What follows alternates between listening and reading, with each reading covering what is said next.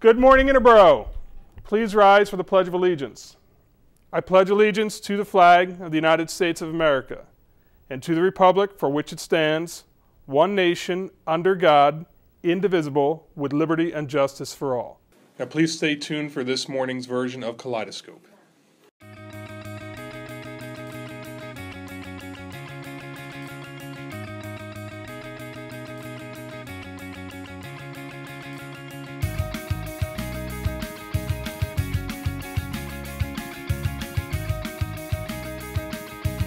You're watching IHS TV.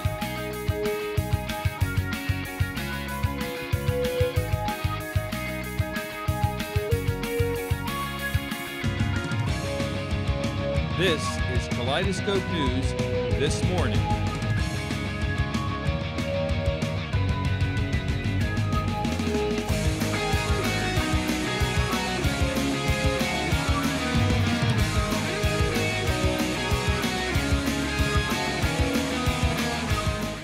Good morning, Interboro High School.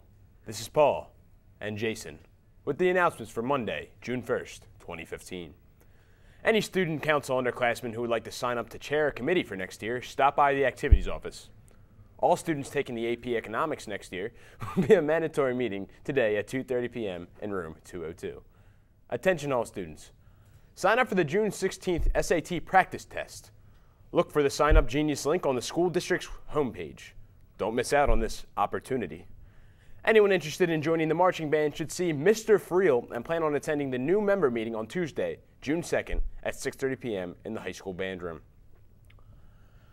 The last meeting of the French Club will take place on Wednesday, June 3rd at 2:30 p.m. in room 230.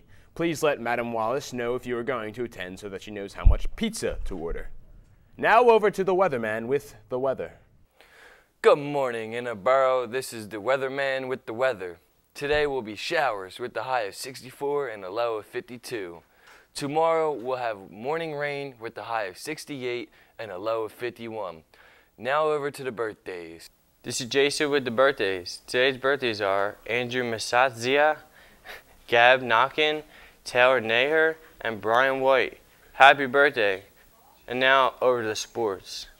Good morning, this is Chris And Jimmy Darby with the sports. In a string of tweets on Thursday afternoon, Vikings running back Adrian Peterson said NFL players should have the same kind of fully guaranteed contracts that players in other sports receive.